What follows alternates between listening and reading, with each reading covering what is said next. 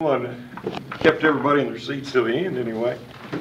First thing I want to say is congratulations to my good friend Tony Hobbs from Fort Hays State. I mean, he does a great job. He's been a great coach for a lot of years, and he just got the Hays job a couple years ago, and he's going to do great things out there. But I think tonight was something we obviously needed. That's why we don't do two scrimmages and just one and then one live, because we just absolutely tonight did things that we haven't done all fall.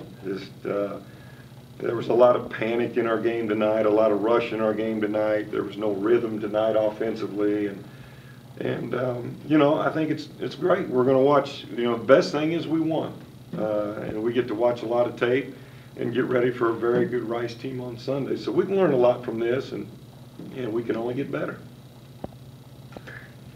Did you expect it to be this close?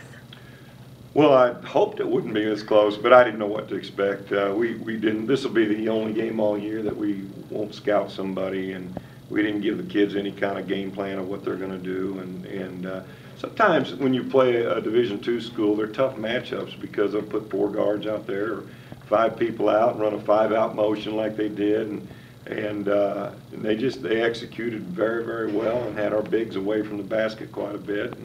And I think like I said, you just see it all across the country in these games. There's a lot of close games this time of year.